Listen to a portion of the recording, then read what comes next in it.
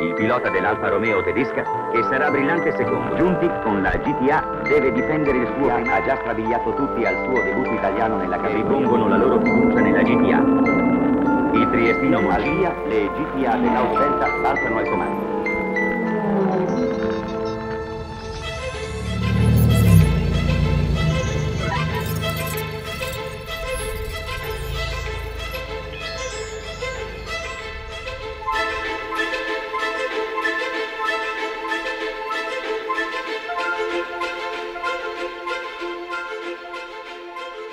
So we often get asked at what point we started designing the GTA. Truth is, we immediately after the Quadrifoglio launch in 2016 continued to play with ideas of where else to take this amazing car.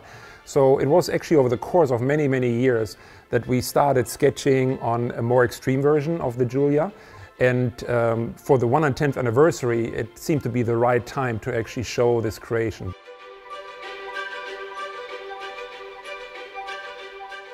When we thought about the anniversary, we wanted to bring something very unique on the market. We wanted to celebrate this, and the best celebration that you can do is to bring a new car for the Alfisti, for the customers, for all the ones who are fallen in love with Alfa Romeo. So we tried to create a link between the current range that we have with the Giulia and the Stelvio and the history that we had. So really this car, more than a celebration of the anniversary, is a gift. It's a gift for 500 customers, it's a gift for 500 people who love Alfa Romeo.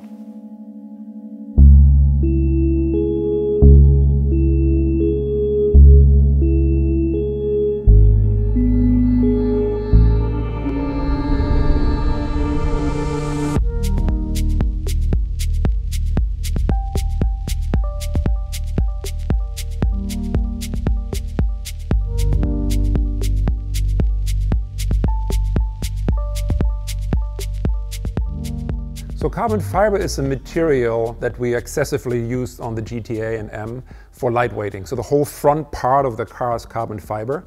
A lot of the carbon fiber you don't even see. The hood, for example, is carbon fiber. The fender are carbon fiber. The whole front fascia is carbon fiber, but it's painted, so it's not really visible. But then there's a lot of exposed parts of carbon fiber, the aero pieces. We also have the wheel arch extension in the back, the rear wing. Those are exposed carbon fiber pieces. We actually like very much working with carbon fiber. It's a material that can almost do anything. But the two differences you need to understand when working with carbon fiber, and you really have to pay attention to in the design phases, what will become aesthetic and therefore will be shown, and what is non-aesthetic.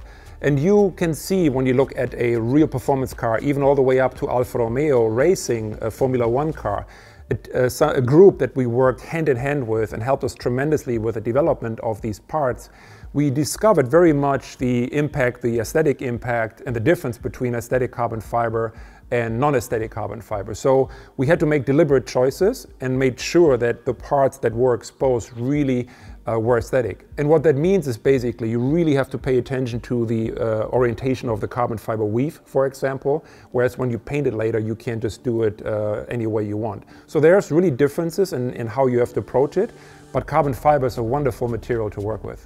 So when we designed the Giulia GTA, when we had it in the studio, you can imagine that our walls were filled with reference images of the original GTA. And one thing you can't escape looking at these images were some of these iconic liveries. And what I really liked about them is they had a completely different solution than you saw on maybe other brands at that time, with this kind of dipped nose. And the dipped nose basically was done back in the day to identify the driver. So the car either had a complete nose in white or in light blue or in ochre and this kind of burnt yellow. And that's something we thought was really, really cool. So when the car was done, when the GTA was done, we thought this would be a nice opportunity for our customers, if they so wish, to also apply this kind of historic livery. So while the car in itself is not referring to the GTA with retro design or anything, but just the nameplate, we thought with the liveries, we allow our customers to actually create this nod to history, to actually make that connection to the original GTA and apply some of these really, truly iconic liveries.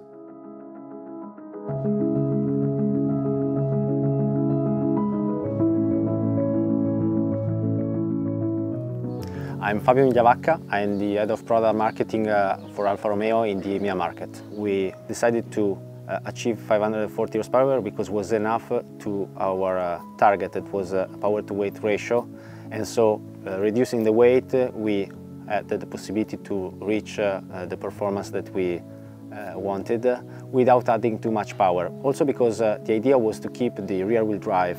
On the GTA M we have a specific aerodynamic package. We have a front splitter that is like on the Quadrifoglio and like on the GTA, an electric actuated splitter, so it could go down over a certain speed, but you can also adjust it in what we call the X direction, so in the front of the car manually, to increase the area and the downforce on the front of the car.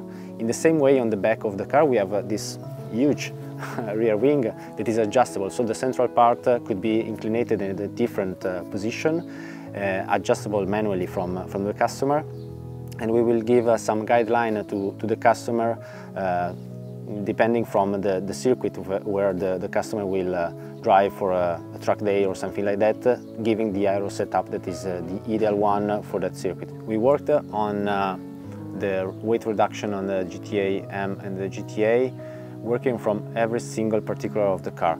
If you look outside the car, the front fascia of the GTA and the GTA M are totally revised for the aerodynamic needs, but are made also in carbon fiber, so reducing the weight. The pieces of the car has been redesigned. For example, the windscreen of the GTA and GTA M is thinner than the standard Quadrifoglio, reducing the weight. And on the GTA M is really visible the fact that you are removing the rear seats, the rear bench, adding the roll bar, the roll cage with the 6-point harness, and the monocoque seats from Sauber that are reducing the weight compared to the Spark 1. Working with Sauber is a great opportunity for us to have them on board on such a project. So we are involved in the Formula 1 with Sauber, as you know, but having their knowledge and their experience on the GTA project is an added value. So we worked with them also in in-wheel wind tunnel to adjust the aerodynamics on both GTA and GTA M to achieve a better downforce on both cars.